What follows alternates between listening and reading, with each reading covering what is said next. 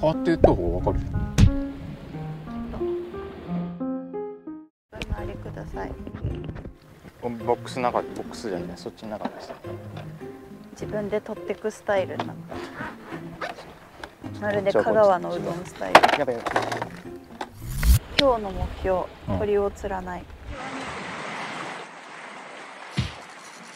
あ、いいんじゃない、いいんじゃない、いいんじゃない、いいんじゃない。鳥。待ってちょっと待って。そうそう釣れるもんじゃない。取れない。あ、どっかにあれあると思うよ。粉。粉。じゃお。今日も行ってくるずら。ちょっと使い方が違ったな。行ってこいずら。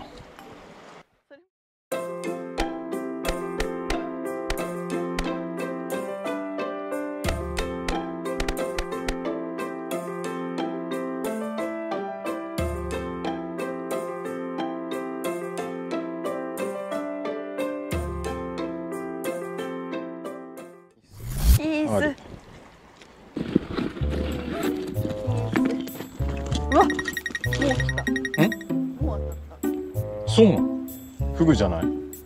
その可能性だよ。ちょっとやべえ、俺も早く行きたいな。ちっちゃいってこと？乗らないってこと？いや、超でかいとこ、でかかったと思う。結構ビビビビビってなったよ。フグじゃない、やっぱ。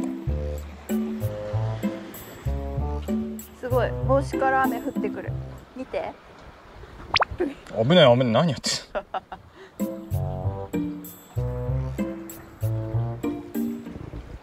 ん餌残ってたの？残ってる。当たりがあって。何だったんだろうね。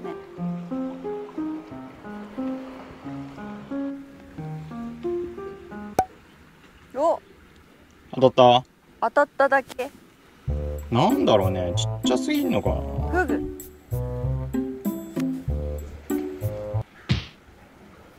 釣れたけどわかんない。あ、釣れたの？うん。全然サクション練ってない。あ、いる。あ、いる。いるけど。キスじゃない？ちっちゃいかも。ちっちゃいかも。いや、まあ。キス。なんじゃない、キスだ。キスでした。あ、ポーチョンと言ってる。よいしょ。キス。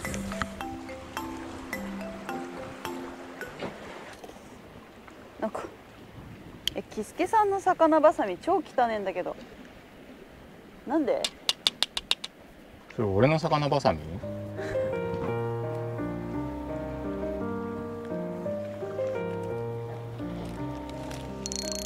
やばい。なんだこれ。海藻。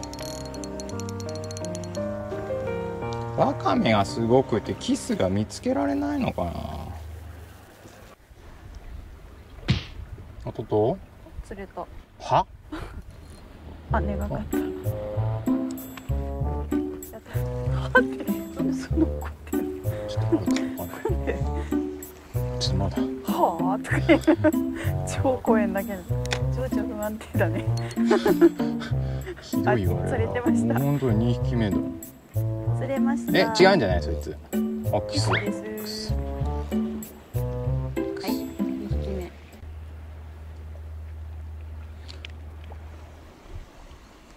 なんだろうね。あそこもワカメだらけか。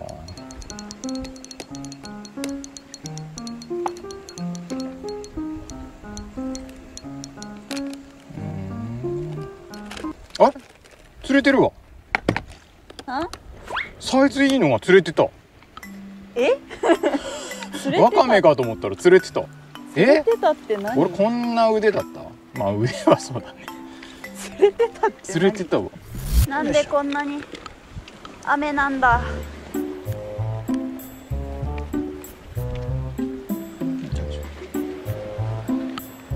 おお、釣れてたわ。釣ったんじゃなくて釣れてた。そう、本当にワカメだと思って引いてきてたわ。それ私今ワ届かカメ。ないな。ワカメ。でもね、やっぱ引いてくるとワカメに隠れちゃって見えないんだと思う、キスから。ハゲてるところとかはね、あ、来た来た。あ、乗ったか。乗った。乗ってねえか。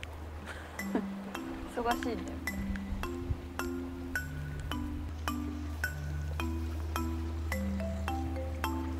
針がね。フグだじゃあ。あ雨だ。あ、雨だよ。梅雨明けしたんじゃないのか。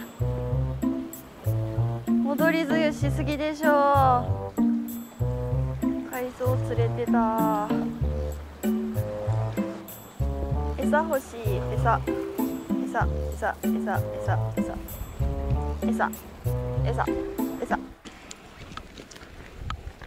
さてと。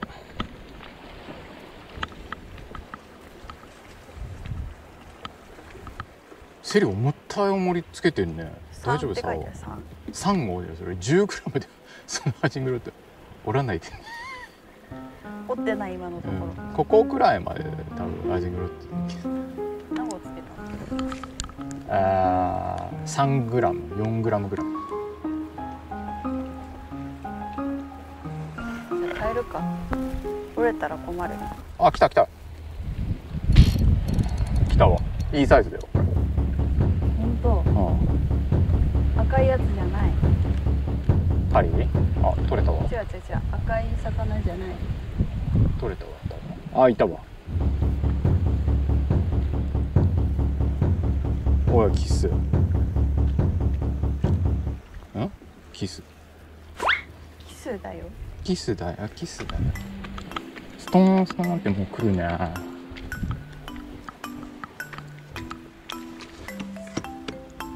おもり変える。おもりください。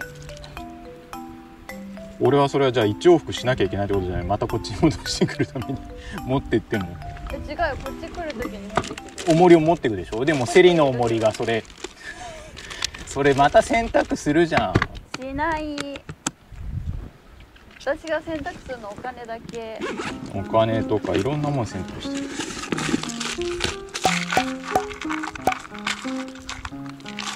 洗濯機いつもカラカラ言うの私のお金。うちの洗濯機はお賽銭箱なの。そんなわけないでしょ。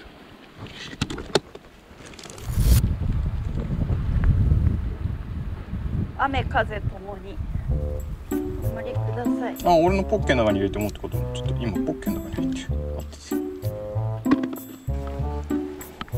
る。よし、これで思いっきり投げれるな。さっきちょっとやっぱ重かったから不安だったんだけどあれってちょっとデカめのついてるな、セリと。なんで今日竿立ててるの？当てた方がわかるじゃん。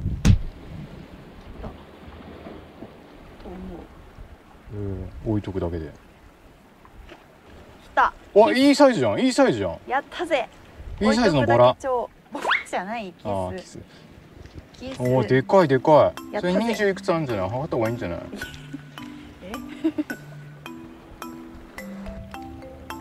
でかい。うわ。でかいよね、それ。俺がさっき釣ったのと同じくらいある。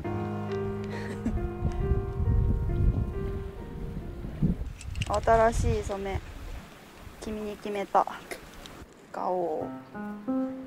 ガオー。ガオー。ガオー。よいしょ。よし、やっといける。行ってきます。あ、素潜りの人来たわ。素潜りの人が来た。本当だ、危ねえな。危ないね。どうしよう。素潜りの人いると魚逃げてくじゃんね。そう、逃げてくね。でも泳ぎ釣りでセリ釣ってたからね。あ、やばい。危ない危ない。あの人も多分好きでないか。いや、どうなんだろうね。気は来るかもね。獲物がいたらみんなちょっとつ盲信しちゃうからね。何売ってるんだろうね。なんだろうね、撮ってるの。イシダイとかかな。ちょっとキスが釣れなくなったらあの人のせいで、釣れたら俺らの腕があるってことだよ。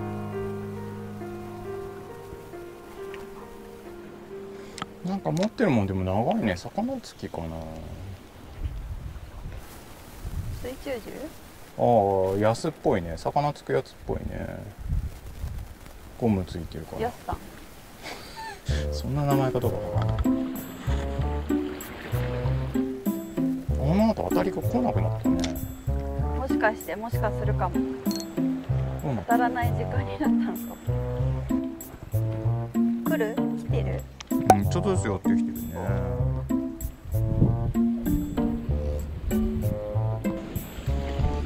キスが釣れなくなったね。プシューとかいうので逃げちゃうとかもあるかね。釣れなかない。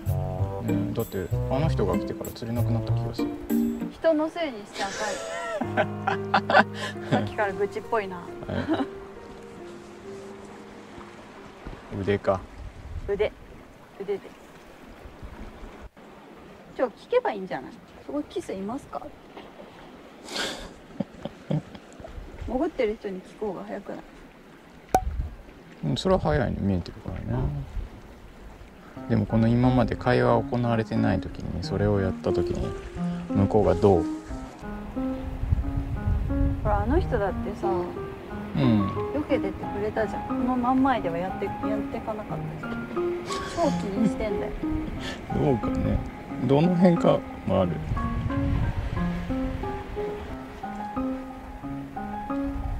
でもね、なんかやっぱ欲に勝てないんだと思う。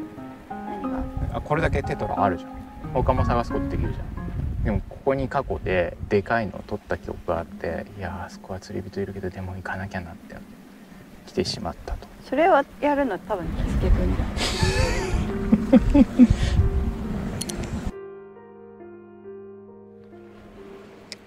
時間かね。なんでだ。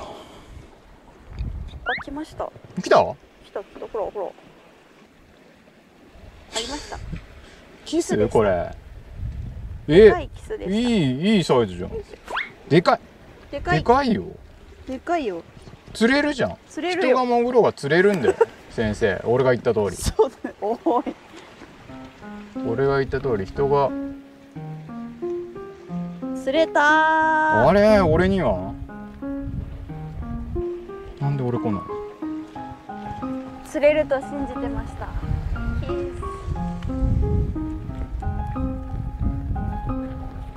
大きなキスがいました。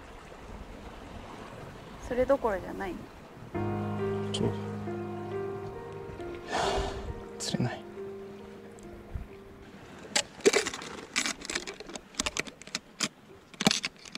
釣れたよ。はい。場所的なものか。でもさっきよりはだいぶちっちゃくなった。本当だ。頑張れ、目標の10匹まであとちょっと。ファイト頑張れ、ファイト頑張れ。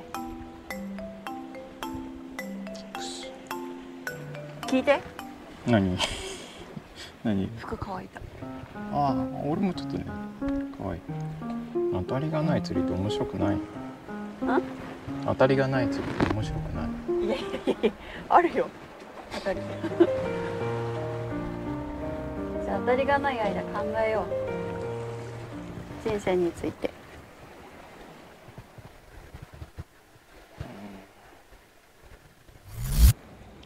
今日はこの後仕事なので1時間ちょっと釣りをして帰ります。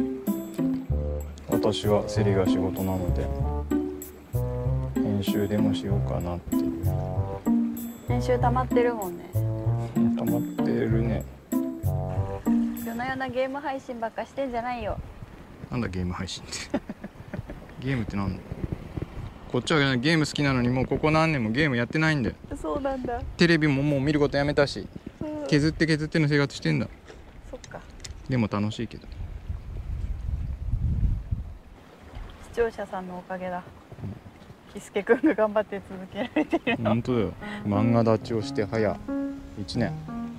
でも漫画立ちしようって言ったのは私だけどね。偉いな。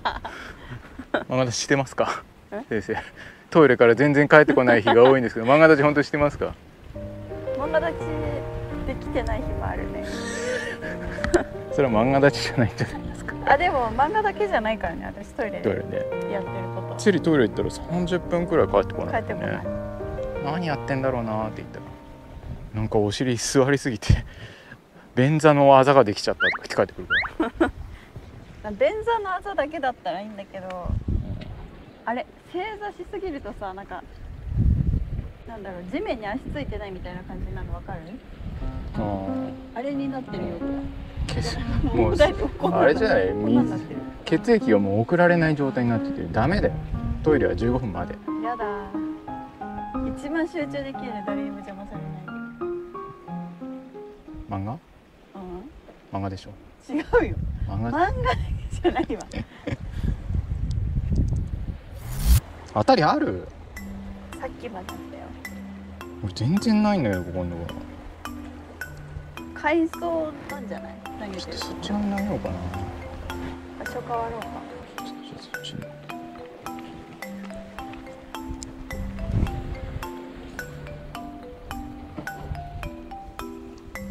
当たるじゃん。え？当たってたよ今。嘘？ほら。は？あ、俺も釣れたわ。地合来たんじゃない？地合来たんじゃないこれ。あ、釣れたわ。俺があんだけ投げて、いやいやサイズいいんじゃない？おお、やばい。キス？本当にキスだと思うよ。でかい。よかったね。やったわ。やっぱこっちじゃん。ほらサイズよか。何センチあるだろうね。ちょっと測る。あ、危ねえ。よかった。餌も吐き出してくれてナイス。下手くそな吸収。やべ。20センチだね。20センチでした。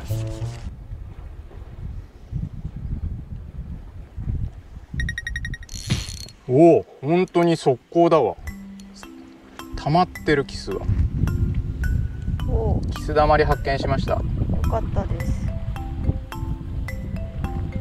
はいはい。あ、簡単。ちょい投げ。簡単。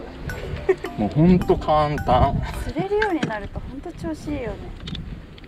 なんか知らないけど。あ、ちょっとそこにいるの。やばい。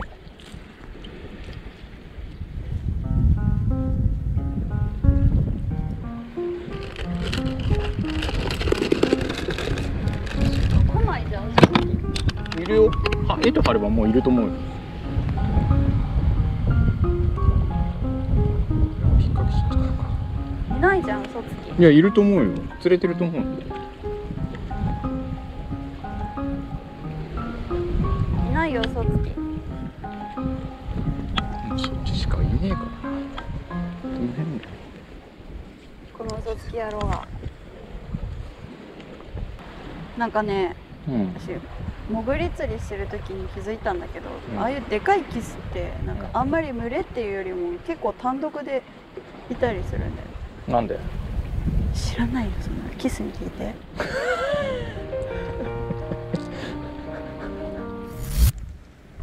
来てる。来る？ほら。そんな当たりだっけキス？ほら。それ当たり？当たり。ほらキスはこうだよ。こう。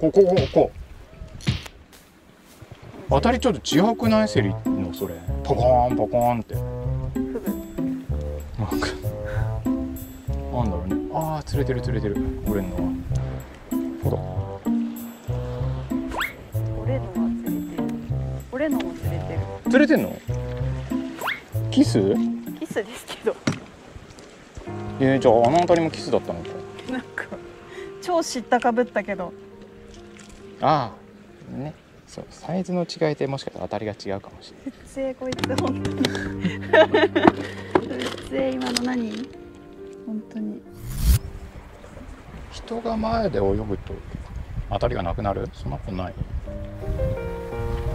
人のせいにしてる。今当たりがないんだよね。それにしちゃ遠すぎるから。今釣れたらそれをね払拭できる。もうさっき人いる時に釣れてたから関係ないよ。釣れてた？釣れたじゃん。言っとくけど海はキスケさんだけのものじゃないから。そんなこと言ってない。さっきからなんか。あ、来た来た来た来た来たわ。ほら人いても関係ないじゃん。来たわ、釣れたわ。本当だわ、人いても関係ねえわ。釣れる。はい、実証終わり。実証終わり。釣れます。しかもサイズのいいやつが釣れます。人がいても。よかったです、それは。よいしょ。あ、でかい。でかいよね。でかい、それはでかい。20センチくらいのやつがボコス。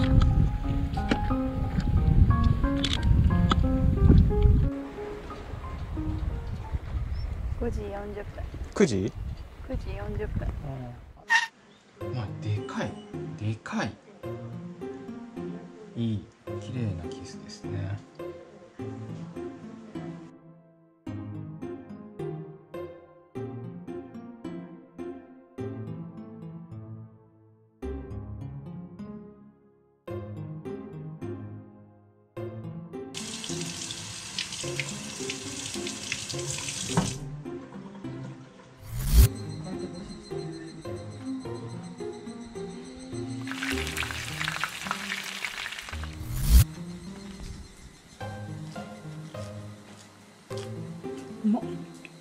うまいよ。